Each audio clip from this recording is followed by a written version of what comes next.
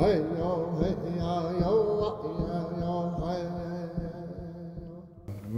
name is Robert Tree Cody.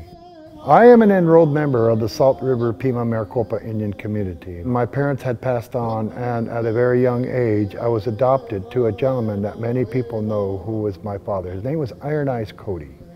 He was the very famous for the Keep America Beautiful commercial with a tear in his eye. That was my dad. And he is one of 7 Native Americans, as far as I know, who does have a star on Hollywood Boulevard.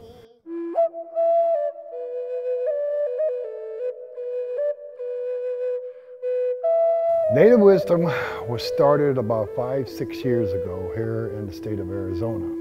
Our objective is to show the world the rich and beautiful and diversity of the Native American culture by way of our songs, our dances, and our music. At this time, we have some of the finest Native American dancers in the powwow world today. A lot of these dancers are champion dancers.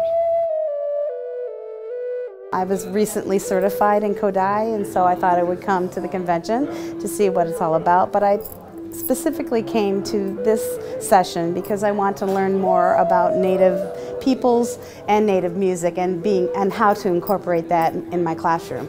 I'm an actual teacher of teachers, so it's important for me to have a background in as many different cultures as possible so that I can equip future teachers to go out into the schools and share that with all of our children here.